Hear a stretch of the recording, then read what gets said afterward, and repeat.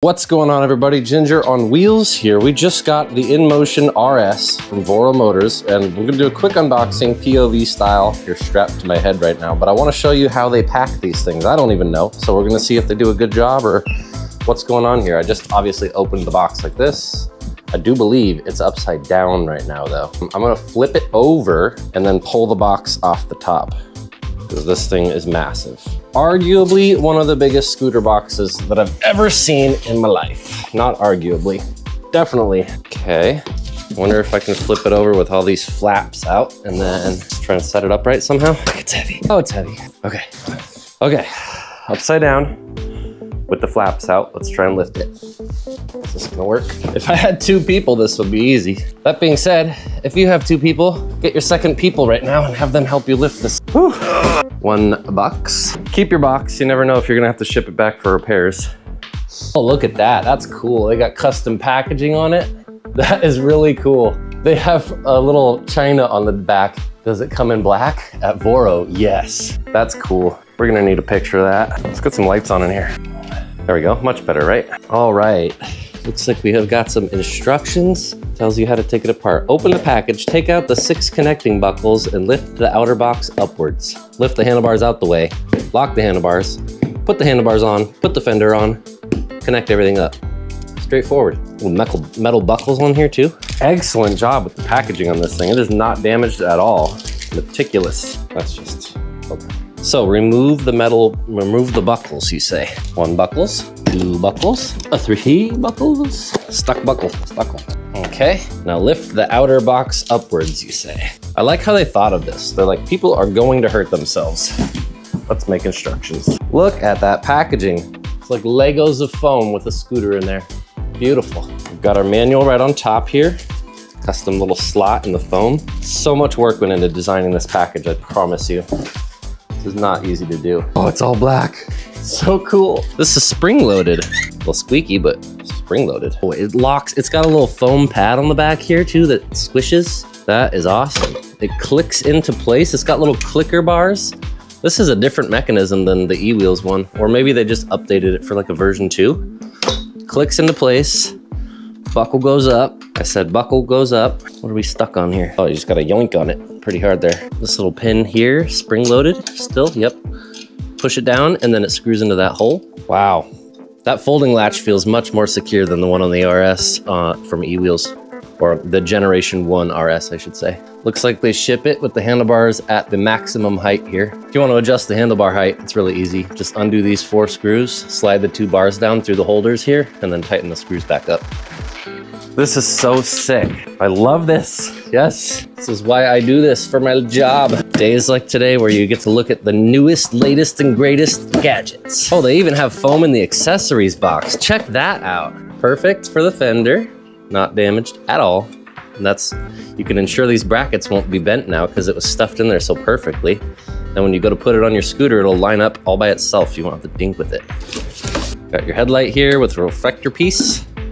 Accessories box and a charger box. I'd be willing to bet money. There's gonna be all our screws and stuff. Yep, hardware in here. Ooh, it's got a little decal. The Midnight decal, check it out. That's sick. Reflector pieces, these are adhesive. Just stick those. I think they have spots to stick them, but comes with this multi-tool. Thank God they included real tools. You got your 2 Allen wrenches here for adjusting the suspension height, and then this for adjusting or for tightening things on the handlebars. I'm glad they finally recognized that this tool is not very sufficient. It works, don't get me wrong. It's just annoying to have to turn this whole thing around. It's too big, but this will be good for throw it in your backpack, good to go. Okay, let's check out what charger this thing ships with. Please be 5 amps, please be 5 amps. Please be 5 amps. All right, power. Not great power, it's all right. 84 volt, 5 amp, thank you. 420 watts, wink, wink. So with a 5 amp charger on a 40 amp hour battery, I'm gonna charge up in about 8 hours, then maybe an hour for cell balancing. Good stuff. Oh yes, this is so cool looking. I'm gonna be extra careful with the scooter. This is gonna be my new baby. For those of you who've been asking, should I get the RS or the GTR? The GTR is a sick off-roading scooter, don't get me wrong. Look, like we take that thing out, but it's not excellent on the streets. It just could be better. It's a little short in the deck area, which makes it like extra poppy off-road. It's also got huge suspension. Seems a little bit unnecessary for the streets. And on top of that, it has a 35 amp hour battery, and this RS has a 40 amp hour battery, so more battery, and it's faster. I don't know if it's as a result of the bigger battery, but this RS is faster than the GTR, there's no doubt. Not by much, don't get me wrong. It's gonna be hard to notice unless you're a scooter enthusiast, but it is faster. Pop these bars on real quick. Looks like they wanna go this way. Look at that, little gripped holder. Very cool. Get my hardware here. Oh, the hardware's, it's got 2 little individual baggies inside of this bag. At least you can tell these screws are for the fender. These ones are for the handlebar. Let's get the handlebar ones open.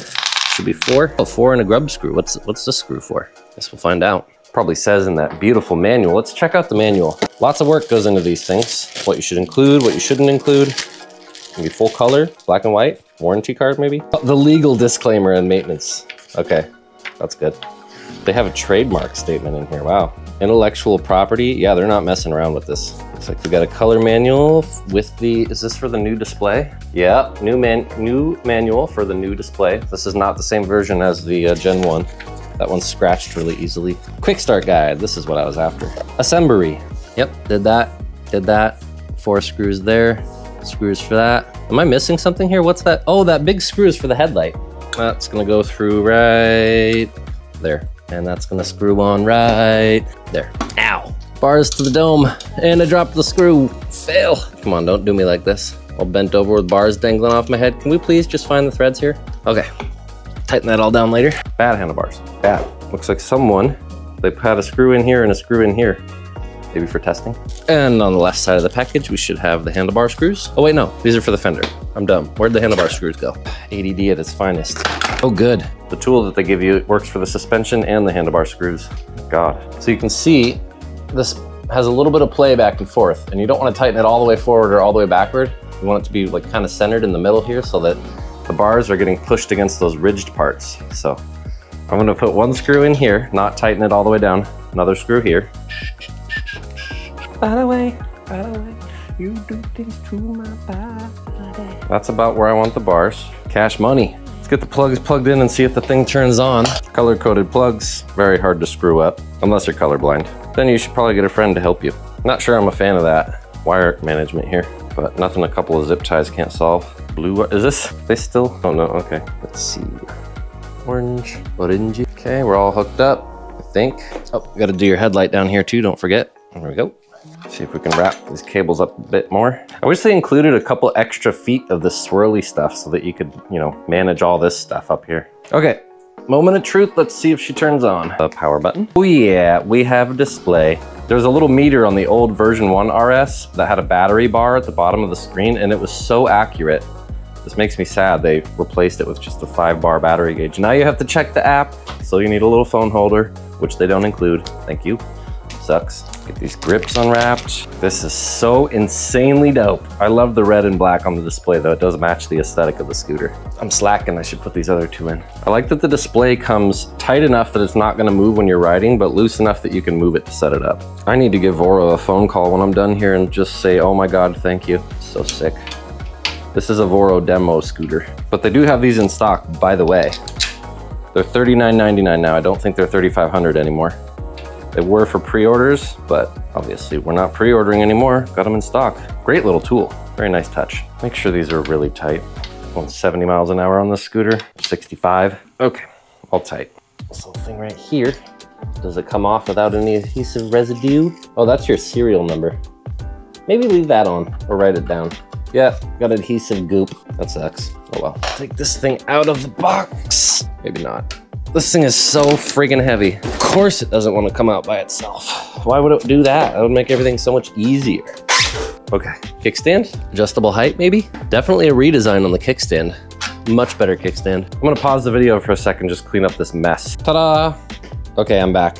I also forgot I was filming a video because I was so excited to get this thing together that I put the fender on while you weren't looking. But there's just 1 screw that goes on the top, it's smaller, and then 2 screws on the sides.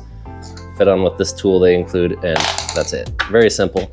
But I also realized these included reflectors are in case you ever need to take the deck off these little stickers, they have screws underneath them, so you have to take the stickers off. And I was kind of sad when I did that for the e-wheels one, because they didn't include fresh stickers, but now I got freshies. So if you ever need to take the deck off, you just peel these off, and then you have spares. A couple spare reflectors too, in case the stickum stops working. Can we just talk about this thing though?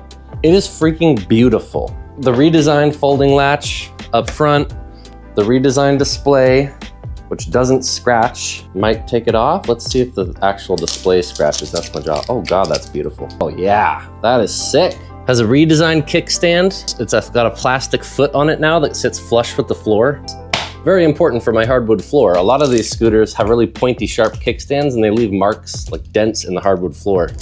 But this one is not going to do that. I love the all black aesthetic. The 5 amp included metal charger. Ooh, we even got charge port covers for the little baby charge ports. Yeah, this thing, they thought about everything on this scooter. This is so nice. They have little lines here for the motor wires and for the rear swing arms. So if these ever start coming loose, you'll notice because these dots won't be lined up anymore. Shall we? Oh yeah, oh yeah, oh yeah. We are gonna be riding the crap out of this thing. I love this. Actual working turn signals on an electric scooter. How many other scooters have that? This thing still lights up the whole, whoa, this is a more white color than the other one. Not as yellow as I would like turn signals to be. That's kind of white, but works. And you know what it works better than? Nothing. Our headlight works. I need to tighten this up still. Horn? Oh, full-blown car horn. D for dual motor. I'm assuming I changed that by holding this button. Yep. Hold the middle button on the left, dual motor off. It does have an app too. Forgot to mention that. I think you just download the Inmotion app and connect it to your scooter. I don't know that Voro has their own app yet. I'm so excited. I want to ride this thing, but I got the other stuff to do today. Make sure to subscribe to the channel if you want to see me ride around on this thing, which I know you do. And thanks for watching my unboxing. I'll see you guys next time. Sound good?